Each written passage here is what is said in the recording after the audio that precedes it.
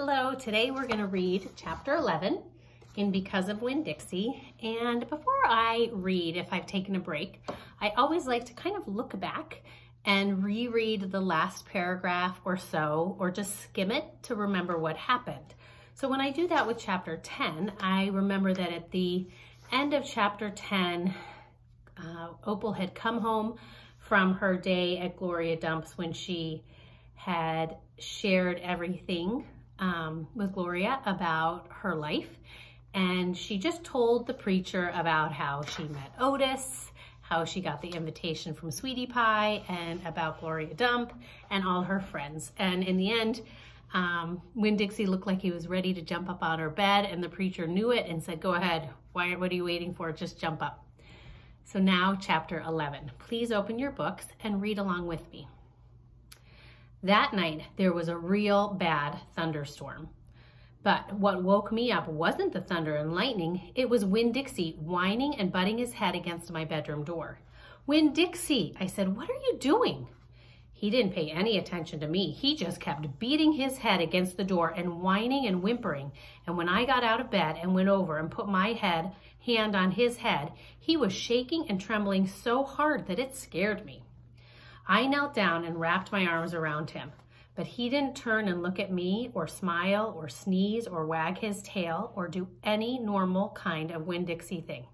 He just kept beating his head against the door and crying and shaking. "You want the door open?" I said. "Huh? Is that what you want?" I stood up and opened the door, and Winn Dixie flew through it like something big and ugly and mean was chasing him. Did you hear that simile? He flew through it like something big and ugly and mean was chasing him. "Winn Dixie," I hissed, "come back here." I didn't want him going and waking up the preacher.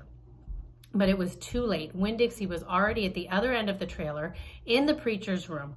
I could tell because there was a spring sound that must have come from Winn Dixie jumping up on the bed. Ooh, did you hear that figurative language? It was onomatopoeia. Spring! And then there was a sound from the preacher like he was real surprised. But none of it lasted long because Winn Dixie came tearing back out of the preacher's room, panting and running like crazy. I tried to grab him, but he was going too fast. "Opal! Opal?" said the preacher. He was standing at the door to his bedroom and his hair was all kind of wild on top of his head. And he was looking around like he wasn't sure where he was. "Opal, what's going on?" "I don't know," I told him.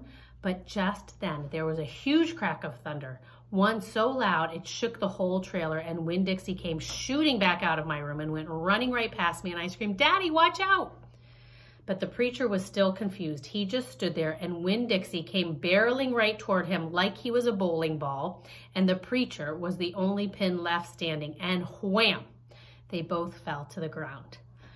The figurative language makes this writing so much more interesting. When it says Winn Dixie came barreling right toward him like he was a bowling ball, great example of a simile, and wham, onomatopoeia again, a sound word. "Uh-oh," I said. "Opal?" said the preacher. He was lying on his stomach, and Winn Dixie was sitting on top of him, panting and whining. "Yes, sir," I said. "Opal," the preacher said again. "Yes, sir," I said louder. "Do you know what a pathological fear is?" "No, sir," I told him. The preacher raised a hand. He rubbed his nose. "Well," he said after a minute, "it's a fear that goes way beyond normal fears. It's a fear you can't be talked out or reasoned out of." Just then, there was another crack of thunder, and Winn Dixie rose straight up in the air like somebody had poked him with something hot. When he hit the floor, he started running. He ran back to my bedroom, and I didn't even try to catch him. I just got out of his way. The preacher lay there on the ground, rubbing his nose. Finally, he sat up. He said, "Opal, I believe Winn Dixie has a pathological fear of thunderstorms." And just when he finished his sentence, here came Winn Dixie again, running to save his life. I got the preacher up off the floor and out of the way just in time. There didn't seem to be a thing we could do for Winn Dixie to make him feel better, so we just sat there and watched him run back and forth, all terrorized and panting. And every time there was another crack of thunder, Winn-Dixie acted all over again like it was surely the end of the world. "The storm won't last long," the preacher told me. "When it's over, the real Winn-Dixie will come back." After a while, the storm did end. The rain stopped and there wasn't any more lightning, and finally the last rumble of thunder went away and Winn-Dixie quit running back and forth and came over to where me and the preacher were sitting and cocked his head like he was saying, "What in the world are you two doing out of bed in the middle of the night?" And then he crept on the couch with us, and in this funny way he was, where he gets on the couch an inch at a time, kind of sliding himself onto it, looking off in a different direction, like it's all happening by accident, like he doesn't intend to get on the couch, but all of a sudden, there he is. And so the three of us sat there. I rubbed Winn-Dixie's head and scratched him behind the ears the way he liked. And the preacher said, "There are an awful lot of thunderstorms in Florida in the summertime." "Yes, sir," I said. I was afraid that maybe he would say we couldn't keep a dog who went crazy with pathological fear every time there was a crack of thunder. "We'll have to keep an eye on him," the preacher said. He put his arm around Winn-Dixie. "We'll have to make sure he doesn't get out during a storm. He might run away. We have to make sure we keep him safe." "Yes, sir," I said again. All of a sudden, it was hard for me to talk. I loved the preacher so much. I loved him because he loved Winn-Dixie. I loved him because he was going to forgive Winn-Dixie for being afraid. But most of all, I loved him for putting his arm around Winn-Dixie like that, like he was already trying to keep him safe. What a great chapter for Opal and the preacher and Winn-Dixie.